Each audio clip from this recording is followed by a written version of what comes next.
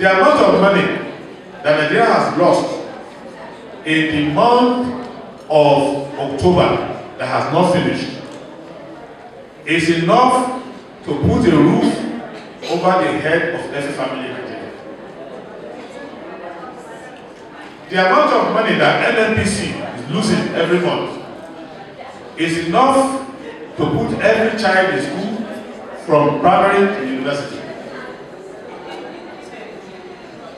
The amount of money we are losing in 3 months is enough to tar all the roads in Nigeria. So this is what I'm coming to stop. There's nothing complicated there. You need compassion. You need care. There is nothing that we are looking for in government that we don't have.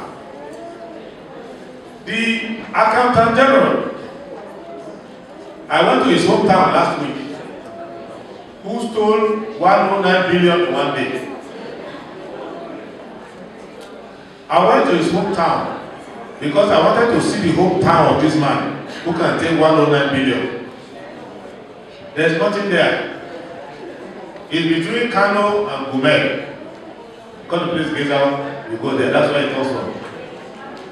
No electricity, no roads, no nothing. Then what do you have? You have a place he built for himself. He's the only man happening there.